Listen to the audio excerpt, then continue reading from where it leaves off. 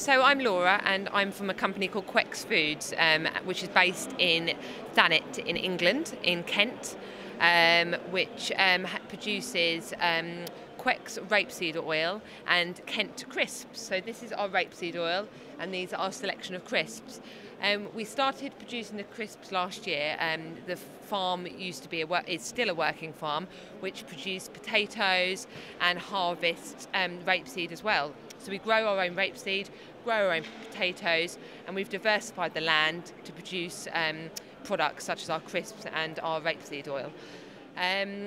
All of the flavours of our crisps have been based around local producers in the area from Kent. So cheesemakers of Canterbury, which produces an Ashmore cheese, which is in our cheese flavouring flavoured crisps. The oyster and vinegar, because we live very close to Whitstable, which is very famous for its oyster festival and very fresh oysters. The sea salt and Binenden cider vinegar we produce because we've got a vineyard called Binenden very close to us who produces fantastic cider vinegar, and so we use the flavours from their product.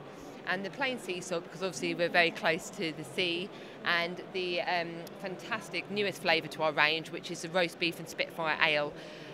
Spitfire ale is produced by Shepherd's Neame Brewery, which is in Faversham and is the oldest brewery in the United Kingdom.